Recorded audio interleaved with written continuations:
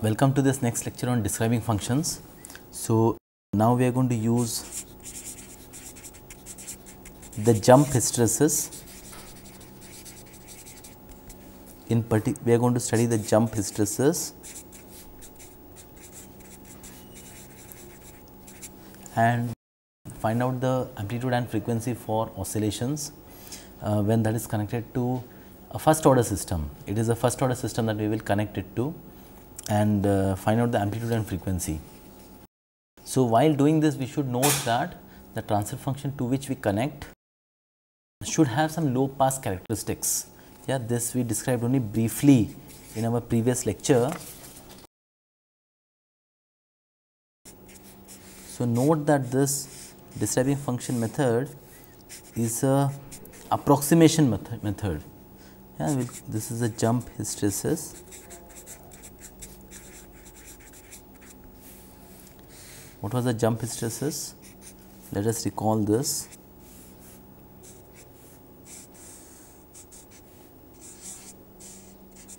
Let us call this the R of t, which is equal to A sin omega t.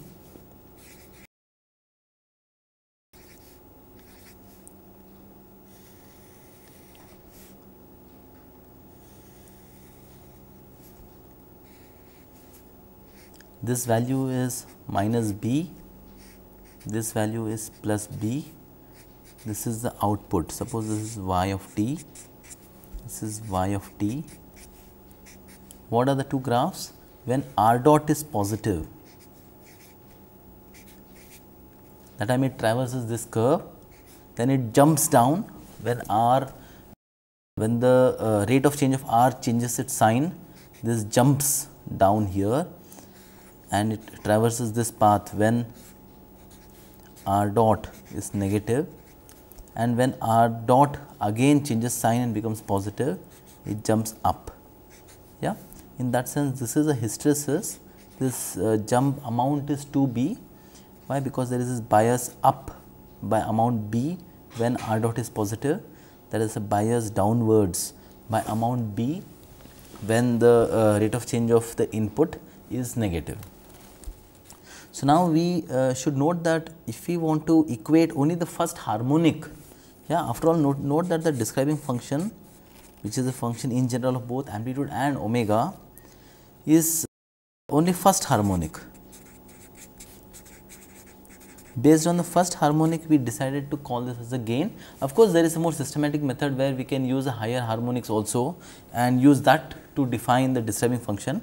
That is indeed a more advanced topic and that is explained in detail in Hassan Khalil's book on nonlinear systems, but that is outside the scope of this course.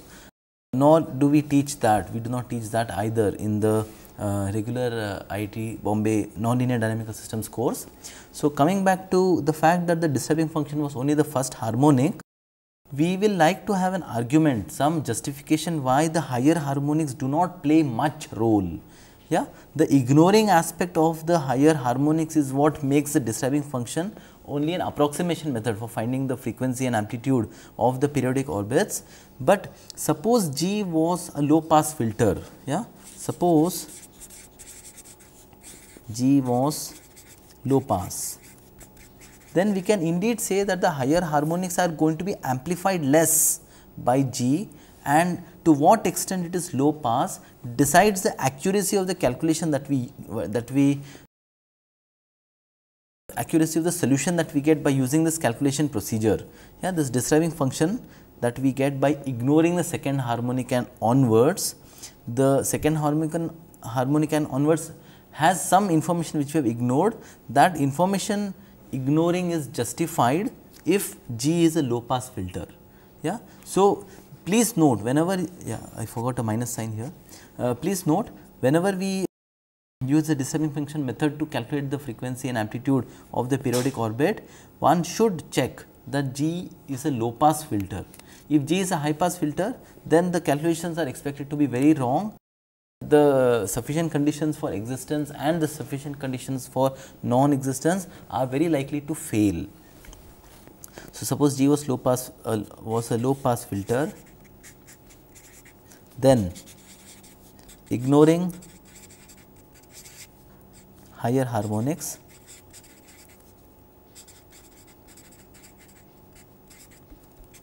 justified. Yeah, this is justified if G was a low pass filter. Okay, so now we will take an example. Let G of S be equal to minus of S plus 1 over 3S plus 1. Yeah, so this is the example that we will take. So, is this a low pass filter that we can check?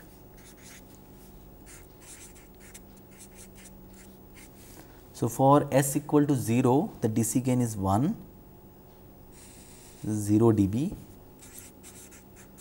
that is incidental. Yeah. Then at the first we encounter is a pole 1 by 3 radians per second. Because it is a pole, the magnitude starts decreasing at the rate of 20 decibels per second. This is an asymptotic plot until we encounter a 0, which is 1 radians per second, and after that it flattens.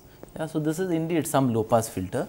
Of course, the duration of decrease is not much, but then if it had been low pass, if the decrease were for a longer duration, for a longer band of frequency, then the accuracy of the resulting amplitude and frequency, the accuracy would have been more, it would have been more accurate.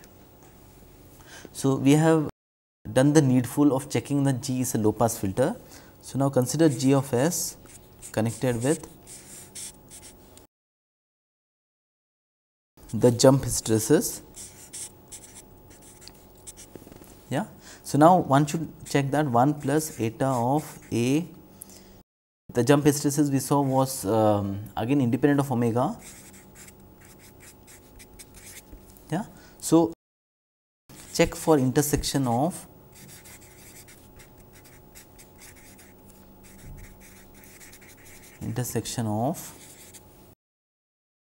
minus 1 by eta of A and G of j omega on the complex plane, the Nyquist plot of G and the curve minus 1 over eta of A, these two we plot and we check for the intersection.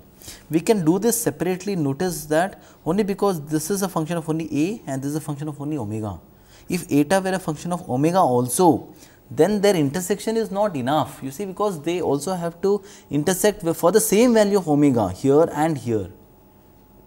Because of this particular convenient form in which one of the parameters A affects only one function eta of A, the other parameter omega affects only other function G.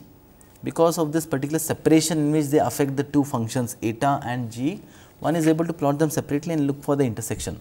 Plotting G in particular is easy because it is nothing but the Nyquist plot. But then we will now ask the question, for eta of A, for this jump hysteresis we already know how it looks, but instead of plotting minus 1 over eta of A, why do not we plot the Nyquist plot of minus 1 over G? So, this which we have written here can also be seen as alternatively eta of A and minus 1 over G of j omega. Yeah, these two intersecting is also equally helpful, equally good, is exactly the same, there is no difference between the two procedures. For the jump hysteresis, eta of A was equal to m plus and some constants. Let me just look this up.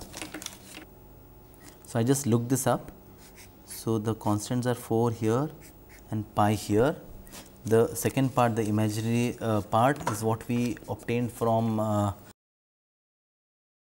noting that the jump is nothing but in phase with cos omega t, which is the derivative of sin omega t, and that is why we just wrote this. Yeah, this is nothing but m plus 4 b j over pi a. We are used to writing the constants before the variables and hence this. So, how does the plot of this look? Let us say m is equal to 2, b is equal to 1, amplitude we are not sure. Yeah, amplitude is a variable and we have to adjust the amplitude according to the intersection. So, this is m equal to 2, the real part is constant. So, for a equal to 0 it is way up, and this is where it reaches for a equal to infinity, and this is 2, this is a point 2. What about minus 1 over g of s for our example is equal to 3s plus 1 over s plus 1. That happens to be first order transfer functions are Nyquist plots are nothing but a circle. In this case,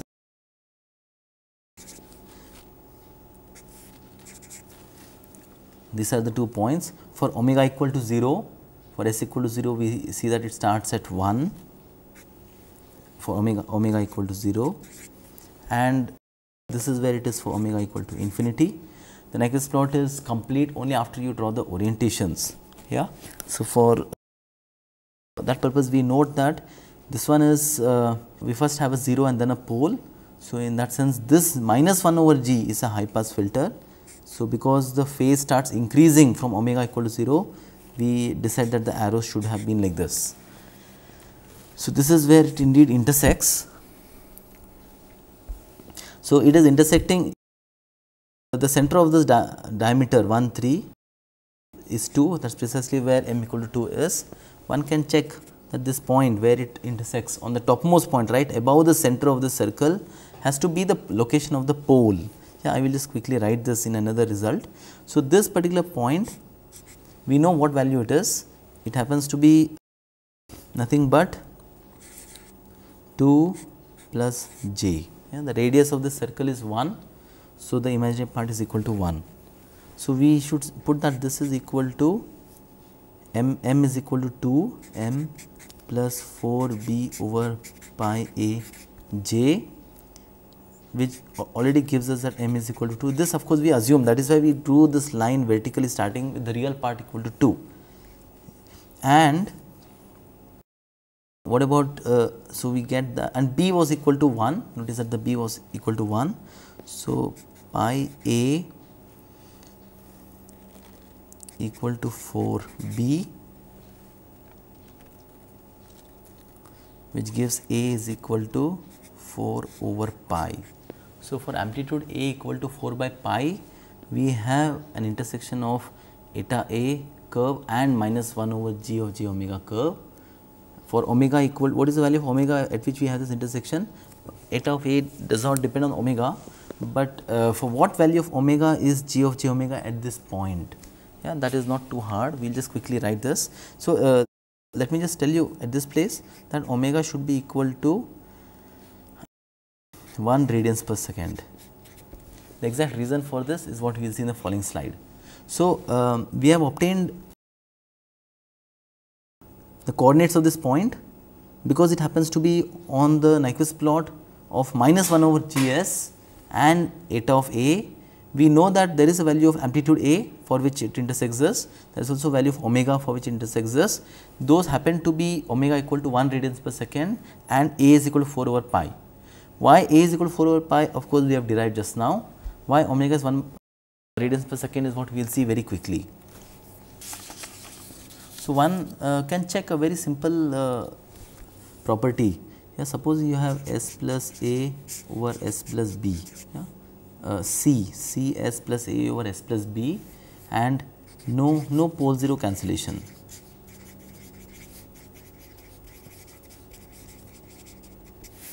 Then the Nyquist plot of this happens to be a circle in which the radius, the center is something. These values are nothing but the values, one of them is for omega tending to infinity, one of them is omega equal to 0. Which one is which? Of course, depends on the relative values of c, a and b. Yeah. For omega equal to 0, it is a by b. For omega is equal to infinity, it is c.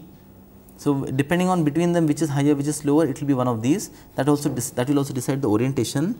But this point which is right above the center, one can check that is one of this is omega is equal to b radians per second. the other one will then be omega is equal to minus b radians per second. Yeah. So, one of these points happens to be for plus b radians per second, then the other one will be minus b radians per second. So, why that is the point right above this is not too hard to prove.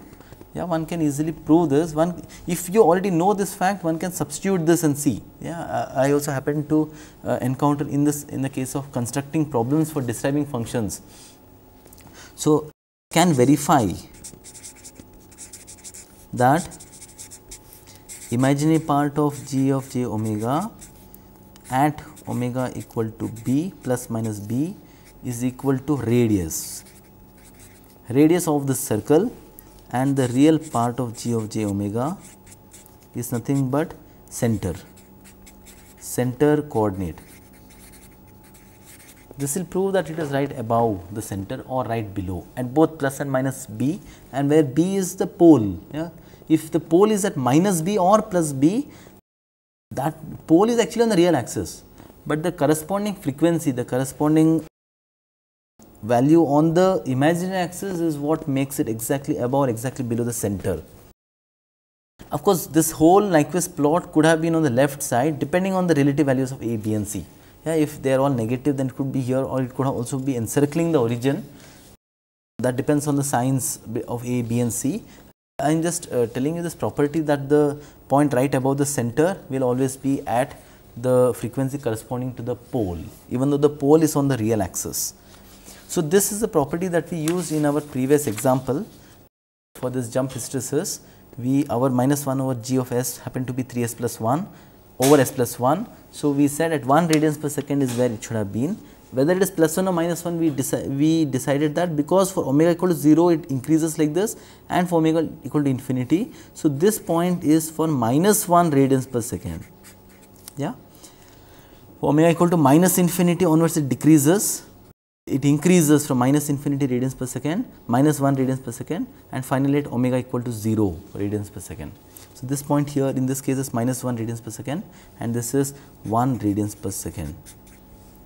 So, that is the property of first order transfer functions that we used. So, one can ask, can we have different omega values? Yeah. So, we can set the different omega value by just changing the value of m. This is a whole family of, once you have plotted minus 1 over g of s Nyquist plot, all you have to do, and notice that omega equal to 0 to omega equal to infinity, this is how it is.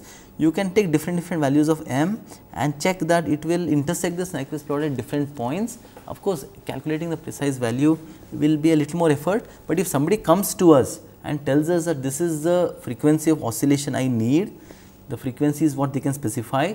The amplitude can also be specified in fact. Why? Because if the amplitude is specified, one can design B accordingly. Yeah, is this a good problem to work on? So, here is an exercise problem. Consider g of s equal to minus of s plus 1 over 3 s plus 1. Use jump hysteresis in feedback, negative feedback. Design the nonlinearity.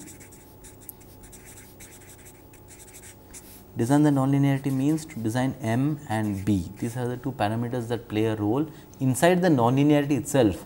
The parameter a is not a property of the nonlinearity because a is the amplitude of the incoming signal, while b is a parameter by how much it will jump is a property of the nonlinearity, and so is the slope. To have frequency 4 radians per second and amplitude 8, amplitude 8, to have periodic of the periodic orbits. So, one can ask, inside the inside the closed loop, at which point is it 8 this, yeah. So, 8 sine 4 t at input to nonlinearity. This is understood. If you want the amplitude to be 8 at some other point, one would have to redesign A by the gain of G corresponding to 4 radians per second. The magnitude of the transfer function g of j omega when evaluated at 4j. The magnitude, please note, it is not just real part or imaginary part, but the magnitude, because amplitude gets magnified by the magnitude of the transfer function. So, this 8, when somebody specifies, if you want to use this 8 for A, the parameter A, then this is at the input to the nonlinearity. Our A sin omega t, R of t, the reference signal R of t equal to A sin omega t is precisely contributing the parameter A into the disturbing function, provided that is at the input to the nonlinearity. So, this is a problem one can pursue, and a very good exercise problem that we typically have in our exams here. So, we now come to another problem that we pursued only partially in our previous lecture. This is about how the saturation nonlinearity happens to give periodic orbits for k greater than 60. So, consider again the transfer function g of s over s plus 1 times s plus 2 times s plus 3, and we had saturation nonlinearity. We had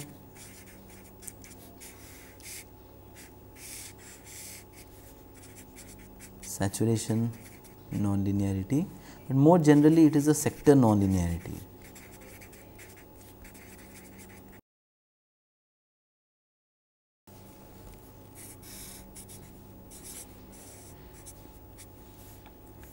So, we asked the question, we had already plotted the Nyquist plot of this.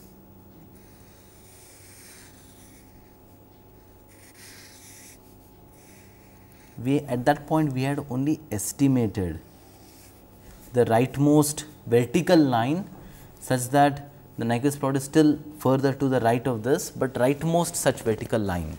Yeah. While doing that, we had used some ad hoc estimates. The point -1 is here. This intersection point, of course, we said is -1 by 60. This is 1 by 6 for this particular example. Now, let us see a systematic method to calculate the real axis intersection of this vertical line, where this vertical line is satisfying the property that it is tangential to this curve, and the Nyquist plot is to the right of this. Yeah, this property is satisfied for this vertical line also, but we want the rightmost such line. So, we are going to calculate this particular vertical line. So, for that purpose we will find out at which point the real part reaches its extrema. So, this vertical line satisfies the property that because it is vertical, the real part of g of j omega is least at omega naught. Which omega naught? Omega naught is a frequency corresponding to this point when the vertical axis, which is rightmost, is tangential to this Nyquist plot. Yeah, and why is it least? Because real part of g j omega is negative already. It does not become further negative. Yeah, this is the least value of real part of g j omega with sign. So, why do not we just try to differentiate this with respect to omega and put that equal to 0? That would give us this point and this point, and maybe actually it will also give us this, but had omega been finite at this point. So, we will do this to find the value omega naught, and then we will evaluate g of j omega, real part of j j omega at this omega naught. That will be a procedure for finding the rightmost vertical line such that it is tangential to this Nyquist plot. So, g of j omega equal to 1 over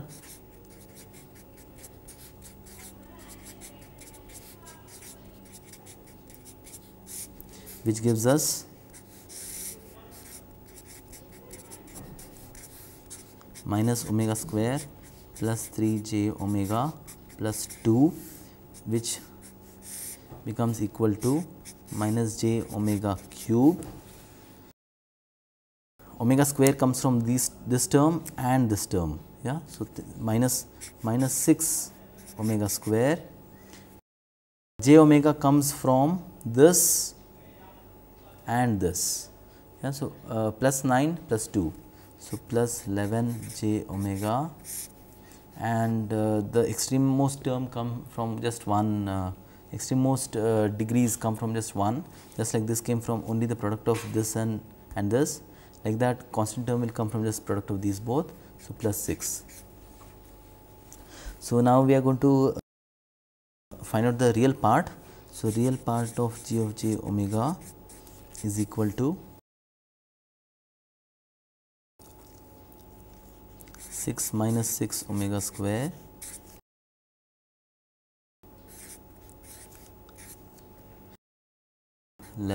omega minus omega cube, plus sign was there in the denominator. So, now we have minus sign in the numerator, because we are going to write its complex conjugate. 6 minus 6 omega square plus 11 omega minus omega cube square. Yeah, these are the real parts and imaginary parts. So, we have multiplied by the complex conjugate, so that the denominator becomes real and the numerator becomes equal to this. So, now we are ready to split the real part and imaginary part. So, the real part of g of j omega becomes equal to 6 minus 6 omega square divided by plus 11 omega minus omega cube whole square. Yeah. So, this real part we want to know for what value of omega this one reaches its least value. We expect that this becomes negative, and the least value it attains is a value, the value itself is of relevance, and the value of omega at which this least value is attained will give us the point at which it is tangential to that particular curve, vertical line. So, because this has a very high degree in the denominator, what is easier is we will we can just differentiate this with respect to omega. This gives us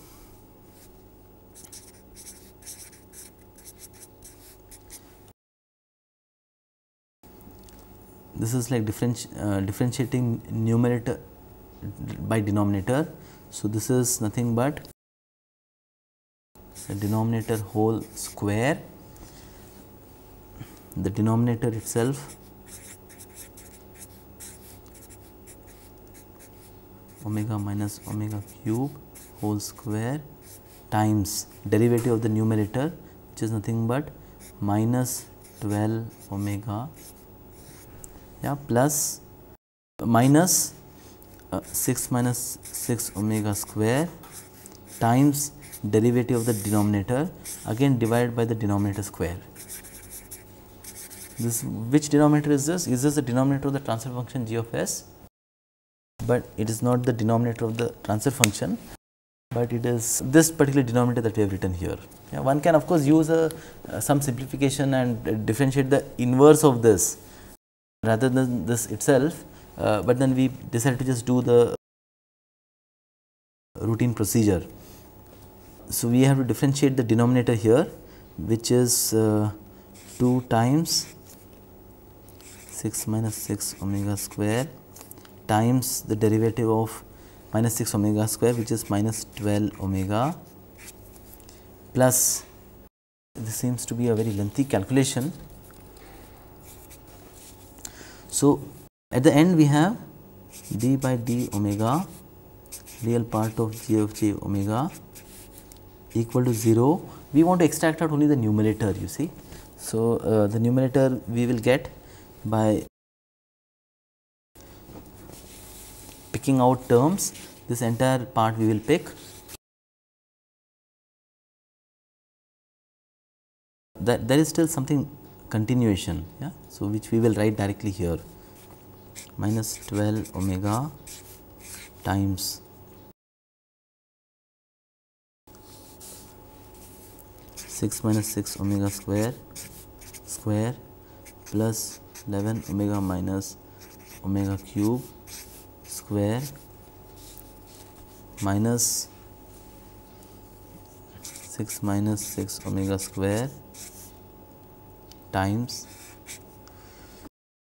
minus 24 omega times 6 minus 6 omega square plus derivative of this term, that is what remained, 2 times 11 omega minus omega cube times the derivative of this term itself, which is 11 minus 3 omega square. This multiplied to this. So, this equal to 0 is what we want to solve. So, let us try to get rid of various factors. There are just too many things to cancel. I think it is easier that we differentiate the inverse of this. One can try to pursue this and check that we get the same answer as this other thing that we will pursue. What is this other thing that we will pursue? We have that we want to find out when this real part reaches its extrema. Instead of checking when the real part of this reaches its extrema, we will differentiate the inverse of this. Inverse of the real part of g of j omega is equal to 6 minus 6 omega square plus 11 omega minus omega cube square divided by 6 minus 6 omega square. This is the inverse. How did I get this? I just took the inverse of this expression. To take the inverse of this means we cancel off one factor here and we have this square divided by 6 minus 6 omega square. Now, we are going to differentiate d by d omega of this 1 over real part of g of j omega, and we get this equal to minus 12 omega plus 6 minus 6 omega square whole square times denominator times derivative of the numerator, 6 minus 6 omega square 11, the derivative of this is 11 omega minus omega cube times 11 minus 3 omega square minus this factor times the derivative of this. So, minus 11 omega minus omega cube whole square divided by 6 minus 6 omega square whole square times the derivative of the denominator, which is equal to minus 12 omega. It appears to be only slightly simpler. First thing we will notice, we can extract out a factor omega and cancel off from everything. So, indeed one of the extrema is at omega equal to 0, that we knew. After cancelling off a factor omega, let us simplify this. So, this comes to minus 12 times 6 minus 6 omega square whole square. We have plus 6 minus 6 omega square times 11 minus omega square. We have cancelled a factor omega here. This term comes as it is. Then here we have cancelled off this omega here, plus 12 times 11 minus omega square whole square times omega square. This is a pretty big long calculation that we have got, which we will now start simplifying further. So, first thing to notice is that whatever this whole thing is equal to 0, this is all the numerator. At the denominator we have 6 minus 6 omega square whole square, and that is anyway in the denominator. So, first thing to notice is this is an even power of omega.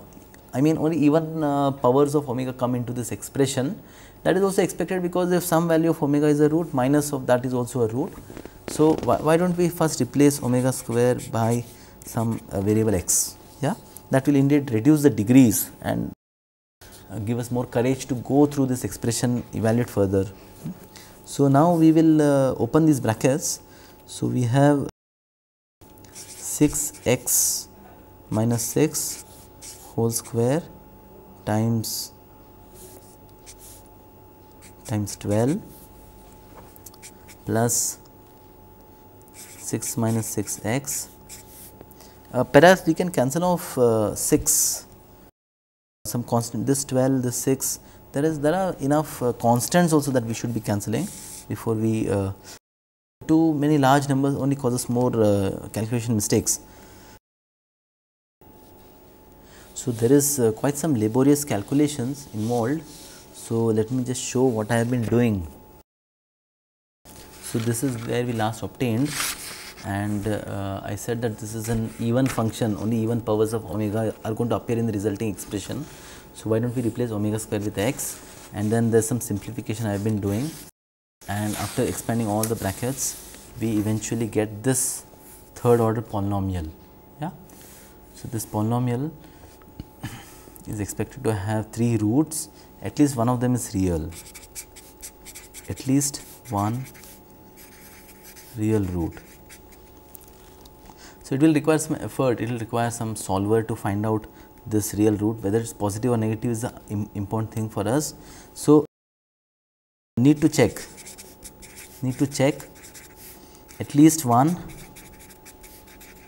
positive root. Why do we need at least one positive root? At least one real root is guaranteed because there is a cubic polynomial. So, for very large values of x tending to plus infinity and x tending to minus infinity, it is going to change its sign. Yeah, for x tending to plus infinity, because of this minus sign here, it goes to minus infinity, and for x tending to minus infinity, it becomes plus infinity. Yeah, so, somewhere in the middle it will cross for some value of x. That is why this whole polynomial has a real root, but that real root is for x. So, for omega square, if omega should have a real root, then this polynomial should have at least one positive real root. Yeah. So, once that is set, once that is obtained, then that we will equate for omega square, and we will take square root of that positive root, and that will give us the value of omega where it is coming leftmost, and we can evaluate the real part of g of j omega at that particular value, and that will give us the leftmost point. Leftmost meaning the real part of g of j omega is the least, it is negative, it is expected to be negative, and it will be the least. This can be verified using Scilab, for example. So, we will do a very similar calculation for a simpler transfer function, yeah, also for the same purpose. So, at the end of this calculation, one can check that this is less than minus 1 by 60. Yeah. So, what is it that we had already used in our previous lecture? For g of s equal to 1 over s plus 1, s plus 2, s plus 3, we already saw that this point is minus 1 by 60, this point is 1 by 6, and minus 1 is somewhere here. So, we expect that this real axis intersection at when it is tangential happens to be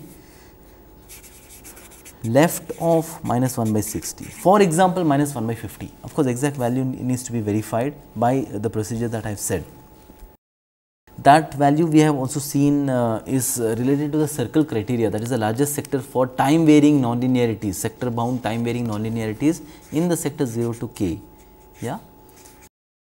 That k value can be found by this, you find the vertical axis intersection with the negative real axis and take the inverse of that, that will also be negative, multiply minus sign to that, that will give us this value. We expect that this value will be less than 60 for that same reason, but of course, we expect it to be much more than 1, much more than plus 1. We will take another example, yeah, for which we will find a similar value, and also for that we will use a jump hysteresis and evaluate if there are oscillations, if there are if there is an oscillation, if there are periodic orbits, and what is the frequency and the amplitude. So, take g of s equal to 1 over s square plus s plus 2. So, the Nyquist plot of this.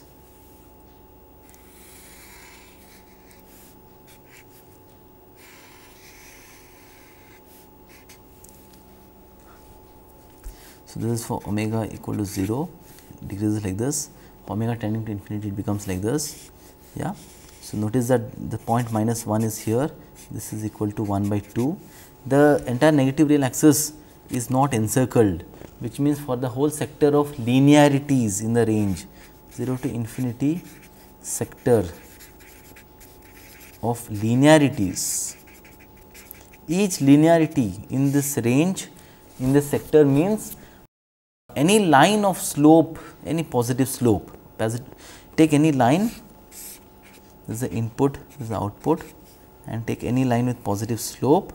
Suppose this line of positive slope is equal to, let us say 10, then this point corresponds to minus 1 by 10 here. This line of slope 10 plus 10 corresponds to point minus 1 by 10. This minus 1 by 10 is not encircled, and this has poles in the left half complex plane. Because it has poles in the left half complex plane, p is equal to 0, n is equal to 0 for the point minus 1 by 10. Hence, the number of closed loop poles is also equal to 0. This will happen for every point on the negative real axis. Every point on the negative real axis just corresponds to a line inside this sector. So, for sector of linearities, we conclude that we have closed loop stability. Now, we want to ask the same question for sector of time invariant nonlinearities and for the sector of time varying nonlinearities of the form 0 to k. So, when we ask the question for a sector of time varying nonlinearities, that is when we have to apply the circle criteria and again find such a line which is tangential to this curve, tangential to this Nyquist plot. So, we are going to find real part of g of j omega. We expect the calculation will be simpler because this is only a second order system. 1 over 2 minus omega square plus j omega, real part of this, yeah, real part of this, which is equal to 2 minus omega square minus j omega divided by 2 minus omega square plus omega square, real part of this, which is equal to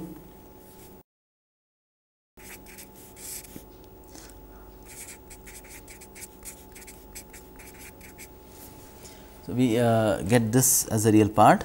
So, we are going to again now conveniently differentiate the inverse of the real part of g of j omega, that will just give us of 2 minus omega square plus omega square over 2 minus omega square.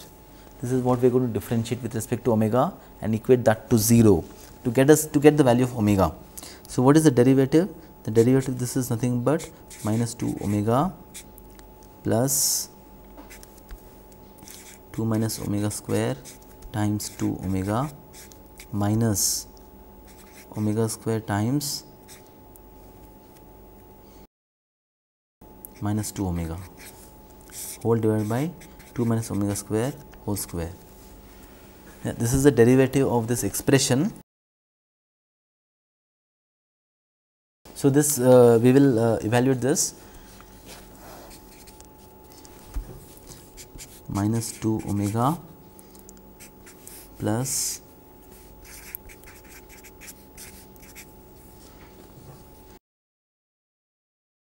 we get here 2 omega we can take in common, and when we do that we get 2 minus omega square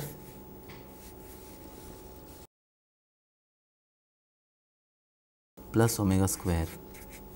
If I have not done any calculation mistakes, 2 omega when we take common, what remains is plus omega square, and here it is nothing but 2 minus omega square, and this is equal to, we can now again take 2 omega common, minus 1 plus something over omega square minus 2 whole square. Because it is being squared, we can reverse the sequence here, and in above here we have only 2, which is equal to 2 omega over omega square minus 2 whole square. Here we have 2 minus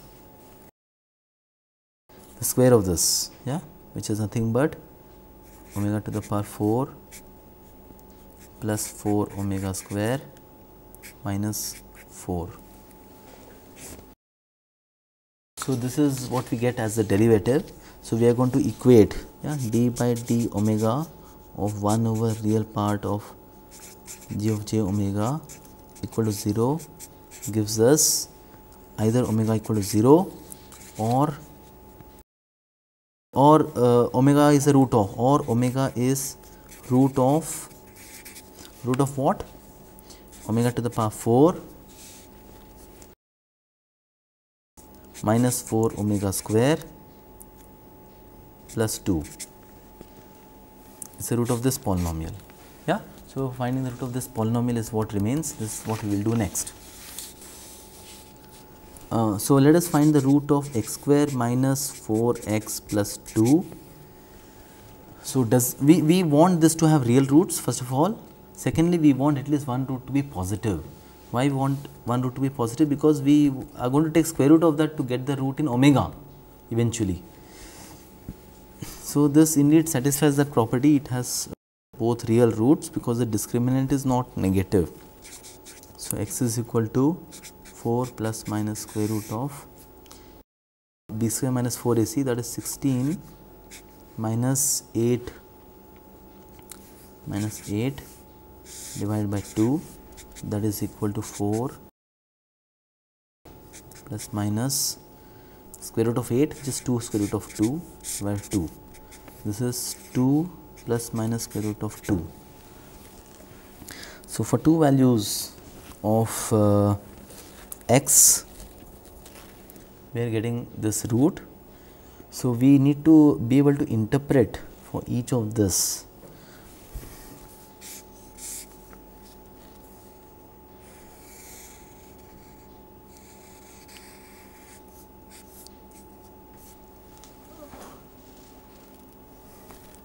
So notice that we have plotted 1 over real part of g of j omega.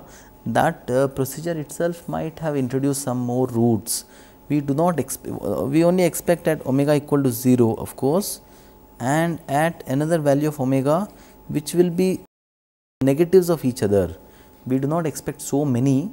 So since we have got so many, what is easiest is to just remove the spurious ones by evaluating the real part of g of j omega at each of these, and we expect one of them to be negative, yeah, when evaluated at square root of these.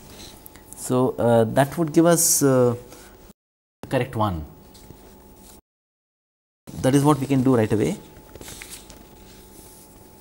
So we will take omega to be equal to square root of 2 plus square root of 2, and then we will also take omega to be equal to square root of 2 minus square root of 2. Both are positive. You see 2 is more than square root of 2. Square root of 2 because we are taking square root of a number larger than 1, of course the square root will be lower than that number. So both of these will be quantities that are positive, that are real. So we will need to evaluate g of j omega, real part of g of j omega at each of these, at both, and we expect that the real part will be a minima at one of these. The fact that it is a minima can also be verified by finding the second derivative of real part of g of j omega with respect to omega. When differentiated with respect to omega, if the second derivative is positive, then we know that this is a local minima. Alternatively, for 1 over real part of g of j omega, we can check that it is a maxima at which of these 2 points. One also needs to see carefully why the extra roots have come. What is the reason that the other roots, how does one explain the extrema at the other values, at both omega values. So let us assume that this is being done. This requires, this is just some routine calculation which I will do after this lecture. But this procedure will give us this point. Once we get this point, we know the largest sector. Yeah, suppose this turns out to be equal to minus 1 over 70, yeah, 71, yeah, approximately. So we know from 0 to 71 circle criteria gives time varying nonlinear, sector for time varying nonlinearities. Yeah. So, what about time invariant nonlinearities? That is what we will get from the Popo plot. That is what we will sketch now for the same transfer function.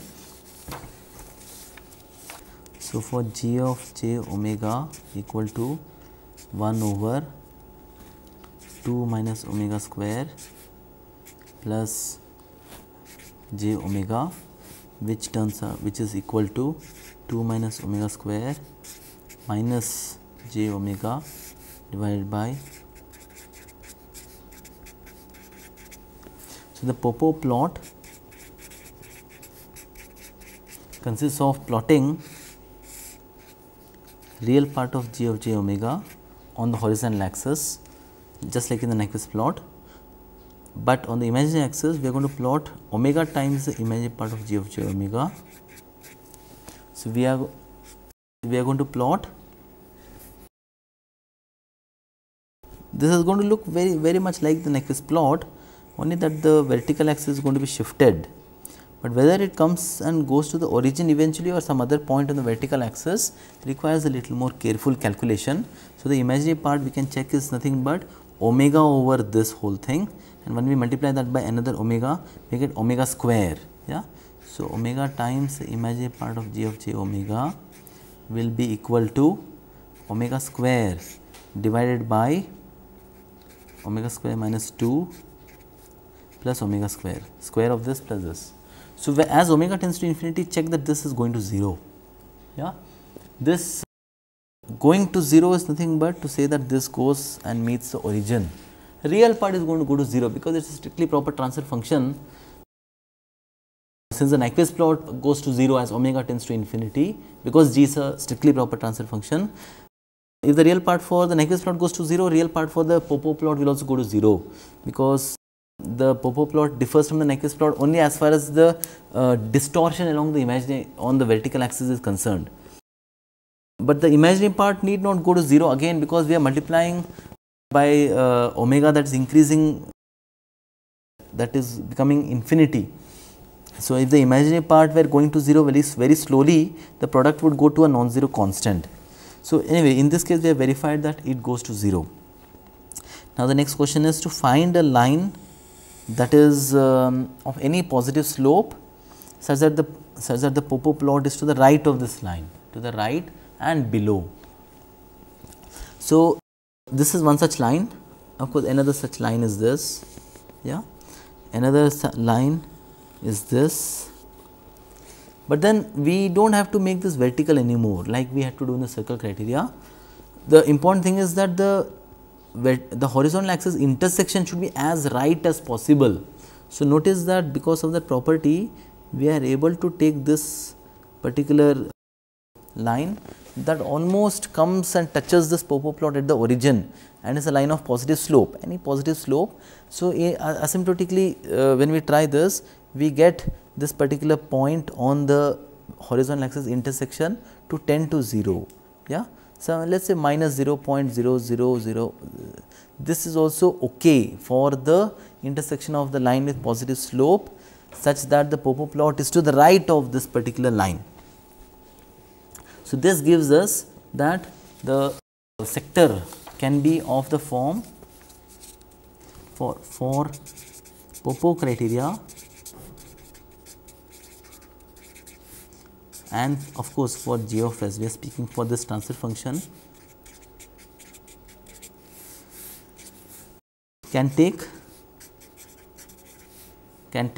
k equal to k tending to infinity. Yeah, we cannot take the vertical line itself. Yeah, so 0 to infinity is also the largest sector for time invariant nonlinearities.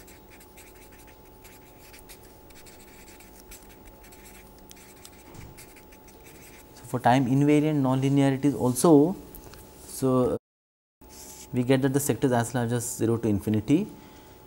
we already verified for this example that for sector of linearities also it is the sector 0 to infinity, and this also refers to the fact that not just for sector of linearities, in other words for lines of any positive slope, but also for the sector of time invariant nonlinearities where we are allowed to use the Popo criteria, we obtain that this is the largest sector. So, notice that this is strictly larger than the circle criteria largest sector. If you say that time varying nonlinearities is also going to get allowed, then the sector will be strictly smaller. How small, that depends on that, that depends on this value, as I said. So, one thing we can, one other thing we can conclude is with respect to the saturation nonlinearity, we will not get periodic orbits for any gain k. Why? Because for any gain k, it will also be inside the sector 0 to infinity of time invariant nonlinearity. The saturation nonlinearity is time invariant, and for how much of a large gain k you multiply, it will still be inside this sector. So, we do not expect periodic orbits for the saturation nonlinearity for this particular transfer function. Yeah, what remains to be checked is for the jump hysteresis, one can calculate whether we will have this. I would leave as an exercise. For g of s is equal to 1 over s square plus s plus 2, check if eta of a equal to m plus j 4b over pi a intersects. Which two intersects?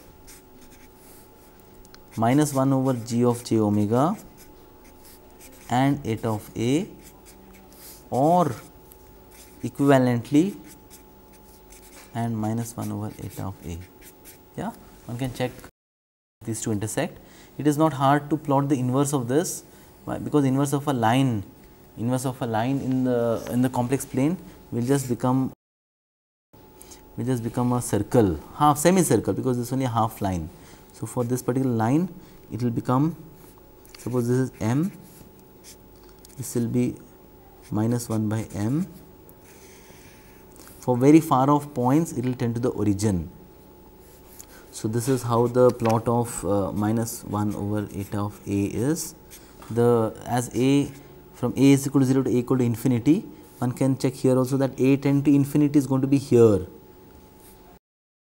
This point that is farthest from the origin is going to be here when you take the inverse. So, this is where a equal to infinity is and a equal to 0 is here. So, one can check if this intersects with the Nyquist plot of this, and if it intersects at what value of omega and what a value, at what amplitude value. That will give us the amplitude of the periodic orbit, if any, at the input to the jump hysteresis nonlinearity. So, this I would leave as an exercise. This ends this lecture. So, we will see another topic in the next lecture. Yeah.